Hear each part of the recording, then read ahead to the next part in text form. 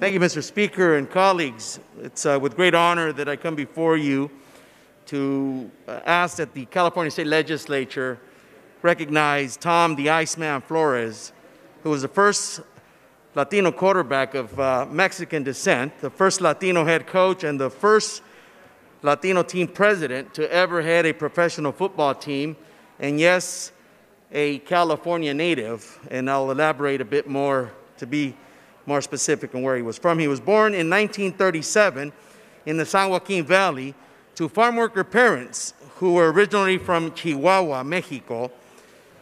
During his college career, the Iceman was ranked in the top 10 of passers in 1956 and 1957. In 1960, Tom signed with the AFL's Oakland Raiders, breaking barriers for the first Latino, becoming the first Latino quarterback in professional football. Tom was named a AFL star in 1966 and went on to win a Super Bowl with the Kansas City Chiefs in 1970. Retiring after this season, he became the fifth leading passer in AFL history.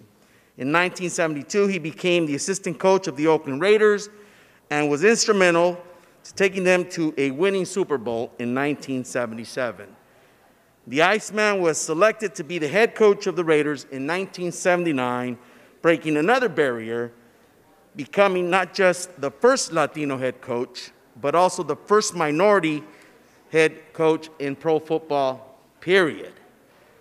As head coach, Tom Flores led the Raiders to a Super Bowl victory in 1981. Tom remained with the team after they relocated to Los Angeles in 1982 and won another Super Bowl in 1984. Let the record show that Tom Flores has won more championships for the Raiders than any other legend out there, including John Madden. Little trivia that folks don't know about.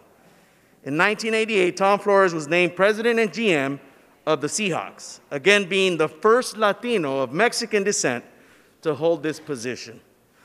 Tom is one of only two people in the NFL history to win a Super Bowl as a player, assistant coach, and head coach. The other, little trivia again, was Mike Ditka. The Iceman currently resides in the beautiful Coachella Valley and remains an active member of the Raiders community, despite his legendary career as a player, coach, in the front office, and most recently as a play-by-play commentator. Tom is one of only 4 coaches to win multiple Super Bowls who is not already in the Hall of Fame. Community supports Flores has been growing throughout the state for the purpose of ensuring that this year he is inducted into the Hall of Fame. Several city councils have recently weighed in support of Mr. Flores' induction by approving resolutions, including Los Angeles, Fresno, Huron, and including Mr. Flores' hometown, Sanger, California. Tom Flores is a living NFL legend and a true inspiration for many Latino of Mexican descent youth and families across our nation.